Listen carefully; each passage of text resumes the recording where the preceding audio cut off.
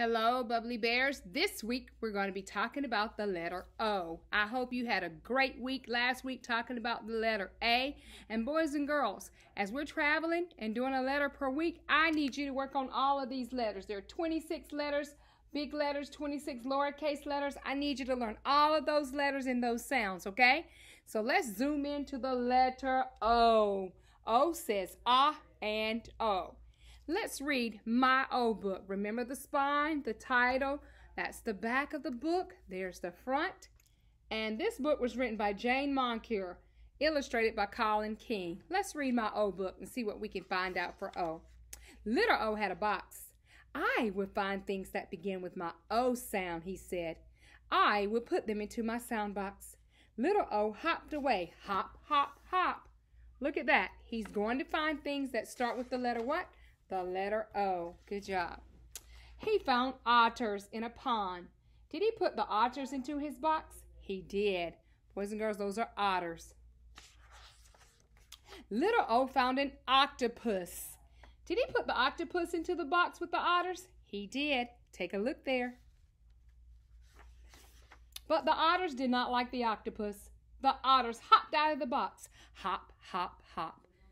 Wonder why they didn't like the octopus.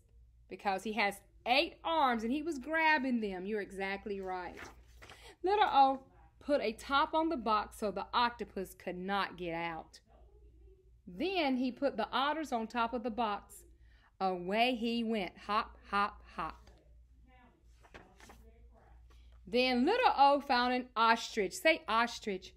He hopped onto the ostrich. Hop, he said. So now there's an ostrich, otters, and an octopus for the letter O. But the ostrich would not hop. Oh, no. So little O put the ostrich on top of the box. Look at that. On top of the box. Now the box was too heavy. Little O found an ox. You are just what I need for my box, he said. Boys and girls, ox, that's a strong animal there. Away they went, hop, hop, hop, all the way home. Look at all those things. Little O took his things out of the box. So what did he take out? The ox, the octopus, ostrich, and otters. What funny things he had.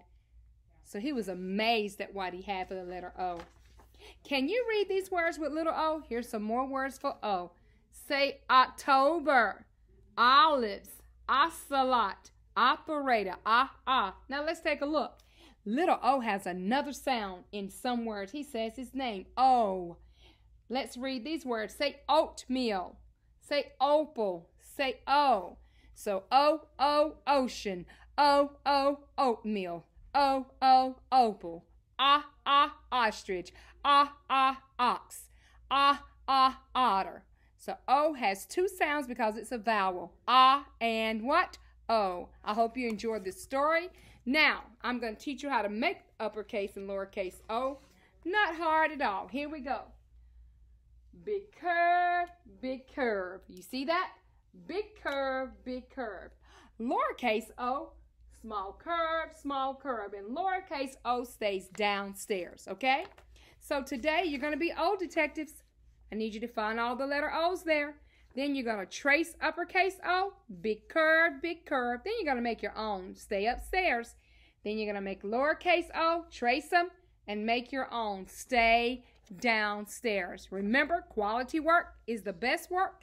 And here's my model right there. Mrs. Brown uses a marker. You are to use a pencil. Use your lapis to get this done. Happy O week.